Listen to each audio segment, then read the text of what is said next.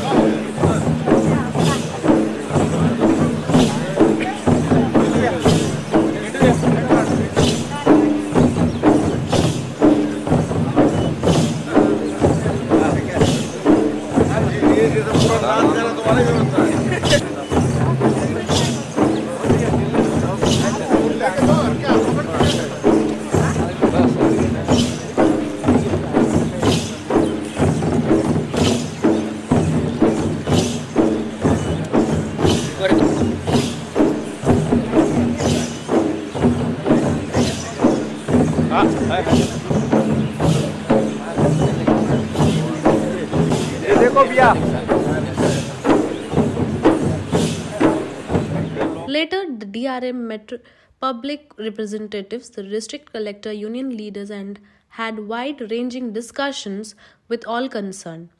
He had a detailed inspection of Jagdalpur colony, running room, railway station, goods shield, RPF barracks, etc. A lot of instant decisions were taken by him during the course of the important inspection trip. He inspected the long-standing encroachments into the railway land and took rough stand in the issue. He was assured by the state government authorities, including the collector, that he will help would be provided to the railway state administration in removing these illegal structures which have come up with these years. During the day, he was also called upon the senior officers of NMDC and Nagarnar steel plant. His meetings and inspections continued till late evening and spilled over the next morning. Early on 14th, he had led a Swachhata rally from his rest house to Jagdalpur station. Large number of railway staffs, local public, media men and scout and guide volunteers participated in the rally. Then Shri Satpathy interacted with the passengers and the media persons of Jagdalpur and Jaipur on the board the Vistadam coaches of the Kirandul passengers train up to Koraput.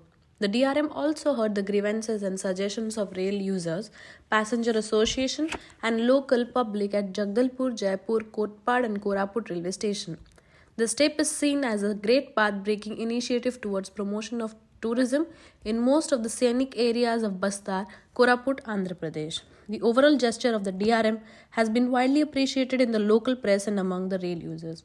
Bureau Report, Kalinga Chronicle TV.